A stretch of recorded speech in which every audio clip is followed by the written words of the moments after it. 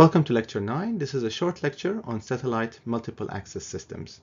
When you have a satellite footprint with multiple users inside it, you want to share the radio spectrum between these users. There are many ways to do that. For example, you can share it by dividing the frequency band that you have. You can share it by providing different time slots to the users, or you can share it by having different codes in the transmission, or for example by having different subspots within the footprint. We'll see these methods and how they are applied to satellite communications. I hope you'll enjoy this lecture. In a dedicated point-to-point link, you have a transmitter at one position and it's transmitting to a receiver at another position, and they're using a channel, let's say some frequency F1. Let's take an example, 1 gigahertz, and of a bandwidth of 10 megahertz. And this channel, or called resources, is being dedicated for this point-to-point link. An example is an inter-satellite link where the two satellites are having a dedicated channel between the two. On the other hand, multiple access, when a pool of frequencies or a single frequency is shared among multiple users. Let's take this an example. For example, let's assume these three users are sharing the same channel, which we saw previously. I mean, it wouldn't be in L-band. Let's say it's something around 14 gigahertz, and let's say it's around 20 megahertz of bandwidth.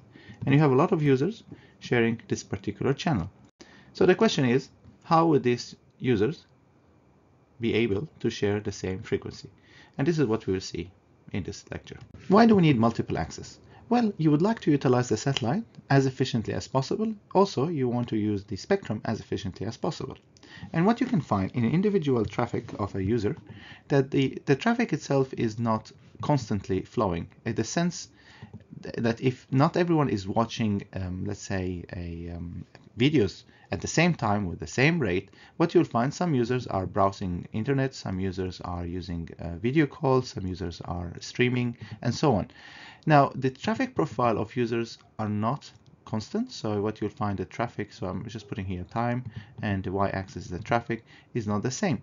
So the total traffic, what you don't want to dedicate a channel for each of the users. What you want to combine all the users on the same channel. All of them will be on the same channel, so their traffic will be averaged out, and your utilization of the band would be much more efficient. So what we're talking here, we're talking, instead of having a dedicated, let's say 2 megabit per second for each of the users, what you can do, you can have a shared 6 or 8 megabits per second for all the users, and then what will happen, that the user experience will be better than 2 megabits per second, and thus you'll have better utilization of the resources. Now, this is a very generic description, but there are mathematical proof that the shared pool of resources is way more efficient than dedicated channels.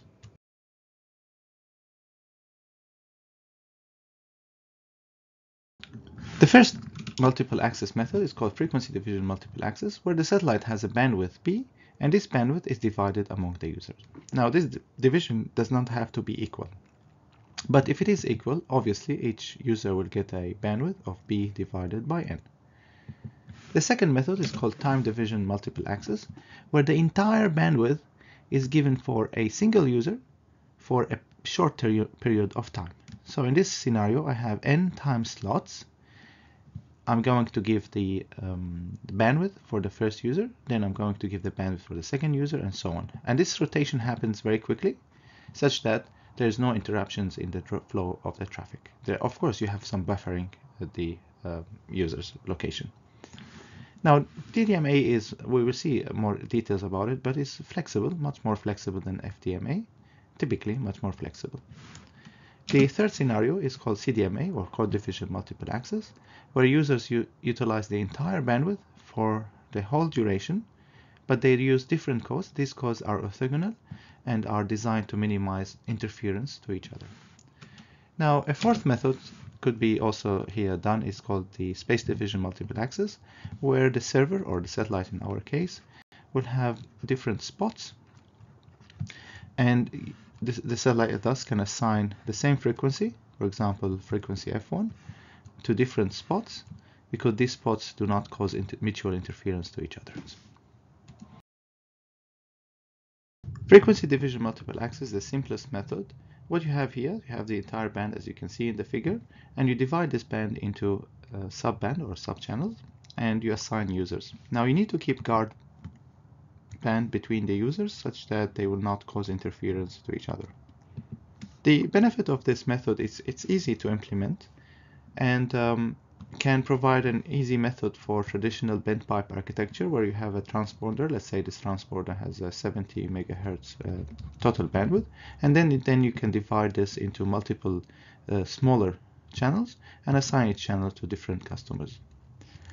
Now, the drawback of the method obviously is that you cannot really divide this too much because the guard bands will eat up of your efficiency, and the total efficiency of your transponder will be reduced. Let's take a typical example of a bent pipe architecture. There is a satellite in the middle. We have a terminal on the left hand side, let's call it terminal A, and we have a terminal on the right hand side, let's call it terminal B. The terminal A is sending a signal to the satellite. This is an uplink signal, and this satellite is thus repeating the signal and send it back to terminal B. Now in return, terminal B having an uplink signal sending to the satellite is repeating the signal, and A receiving the signal from B. This is a full duplex scenario where you can send and receive from the both sides. How many frequencies do we need in this scenario? So if you look here, let's say this link is operating at frequency f1. The satellite is taking whatever signal being received, it's translating the frequency into another frequency. So this would be some f1, let's say, plus some shift. So this is a new frequency. Now in the uplink direction, we need to use some other frequency, f2, and the satellite will take this frequency and change it with some amount. Now note, somebody would ask, why cannot reuse the frequency? Well, typically because these are all in the same spot. So in this case you have to use 4 different frequencies. And let's have a look at here an example. I have the uplink forward path. So this is the uplink forward path, I'm pointing to it. And when you translate that, you will have the downlink forward path. So in this case, this translation happened into the negative direction. So I'll just put here negative, and this would be negative direction. So again, from the other side, you have the uplink from user B is going up, which is this link here, and then being translated by the satellite to this frequency. So you see here in this example, we have a translation of 2 gigahertz, and for this particular link, we have used 4 different frequencies. Now, if there are 2 other users communicating through the satellite, say I have a terminal C and terminal D. In this case, this C and D also would require 4 frequencies. But the idea here is that the entire band of the transponder is being divided per frequency, or divided between these users. Now people knew that FDMA is quite inflexible and sometimes inefficient. As you saw in the previous slide, if we establish a permanent connection between terminal A and terminal B, it's not necessarily that A and B are actually using this link all the time, 24 hours. So what people thought, okay, so I'm going to rent a particular or lease particular band from the satellite. Let's say from the transponder of 70 megahertz, I'm gonna lease, for example, a 20 megahertz band. And with this band, I'm gonna run a TDMA access method. In TDMA, as we saw before, the entire band, so you usually have a hub that coordinates the access of different terminals. So the hub will assign this 20 megahertz, they assign different time slots for different users. So within this entire megahertz will be used 20 megahertz. And for example, we'll tell, okay, now user 1 can use it, and then after that user 3, after that user 10, and then maybe it will give to user 1 again 2 time slots, because user 1 require, for example, more traffic to be sent. So in this case, what you can see, the time division multiple access is way more flexible in assigning resources than the FDMA. Here is an example. We have 3 transmitters using TDMA.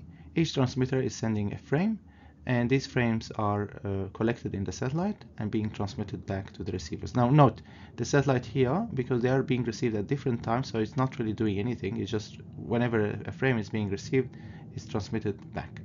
Now, similar to the FDMA, we have to keep a guard, but here we have a guard time such that the frames do not overlap and do not cause interference to each other. Note, for having TDMA to work properly, you need a reference signal that synchronizes the transmitters. So the transmitter needs to know when to transmit and for how long to transmit. And that will add an overhead as an overhead control signal to the overall system. Let's try to quantify the required overhead in a TDMA system. What you see here, the x-axis is the time.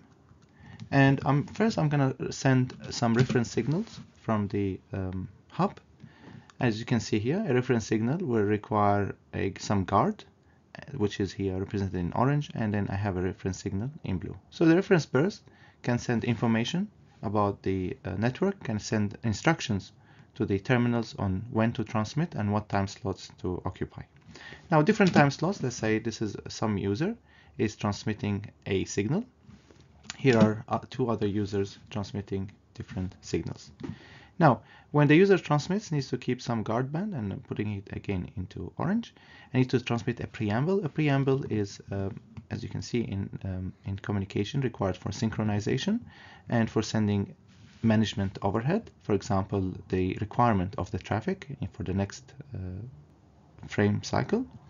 And then I have in green here, I have the payload itself, which has the data. So this is basically the useful part of your communication.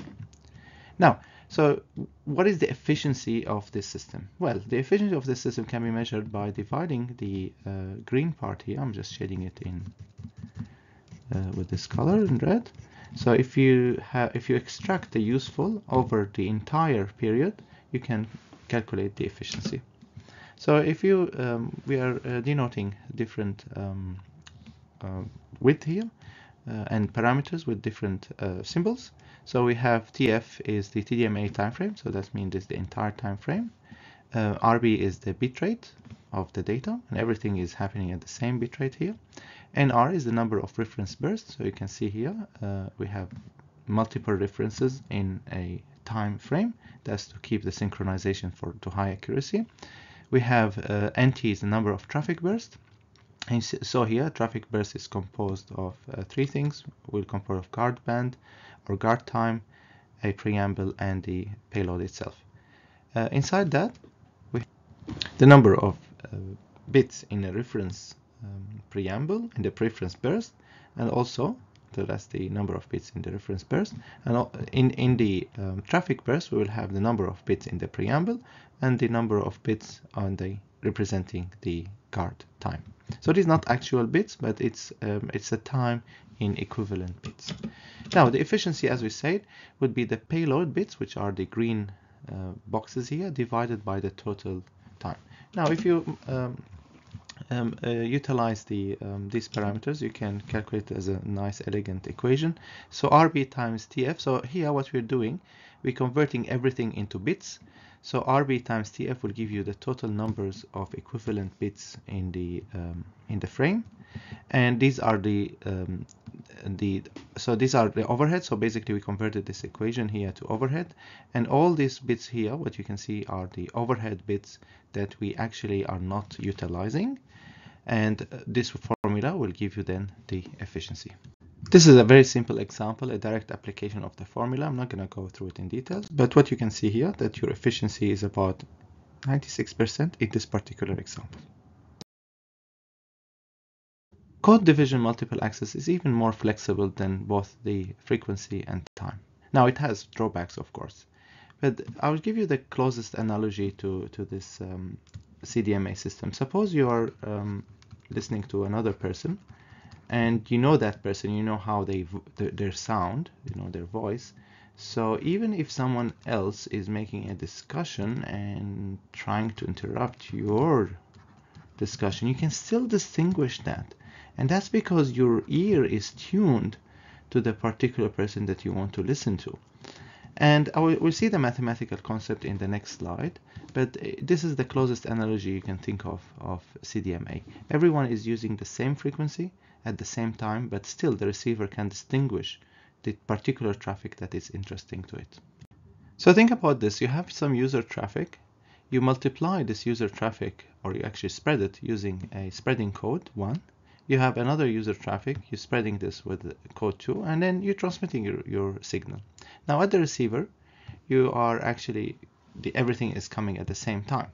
Now, this is an abstract, okay, but usually you have the transmitter and channel at this side. Now the receiver side, what will it do? It will take what it received, which contains all the traffic from all the users, then despread the signal by multiplying by code 1. So code 1 is known at the users and at the satellite. It will multiply this with the code 1, multiply all the traffic with code 2, multiply all the traffic with code n, and so on. Now, the codes are said to be orthogonal. That is, one code, if you multiply code I with code j, will give you nothing if these two codes are not equal. But if you multiply the code with itself, it will give you 1. That means you can extract the code and from the user, so data. So you have sending a payload. What you're receiving is the same payload at this end. Now this sounds like a magic. However, what is the limitation of CDMA? Well, the limitation is that the bit error rate will increase, as these codes are, yes, orthogonal, but what happened with the channel is not ideal. And what happens is that you start having deterioration in the BER when you increase the number of users. So to understand space diffusion multiple access, let's look at traditional satellite where all the users are sharing the same spot. In this case, if a user A is using frequency F1, no one else inside this spot can use the same frequency. And these spots are really large, can cover an entire continent. However, in high throughput satellites, what you see here, you have small spots, and these spots are reusing the same frequency. For example, you have this spot using frequency F1. This green spot can reuse frequency F1 without causing interference to the initial user. Similarly, I have here a red spot, and let's call it F2. I can reuse this F2 at different position, and thus it will achieve much higher efficiency. Now, with the increase if you increase the frequency itself from, for example, Ku band to an Ka band, you can even have smaller spots. And remember, when we discussed the antennas, we said if you have an antenna, and the larger the antenna is, the finer the beam, the smaller the beam is. So, however, there was also another parameter in the equation. If I increase the frequency, let's say this is the spot of a Ku band, but if I use the same antenna but increase the frequency and I use, for example, a Ka band, what you'll find that this spot itself got smaller. We have a smaller spot, I can reuse the spectrum even more efficiently. This is the end of lecture 9. This was a short lecture explaining different multiple access methods and their use in satellite communications. Of course, you can use a combination of different methods. Newer technologies using OFDM or OFDMA, so you can granularly associate frequency and time to different users.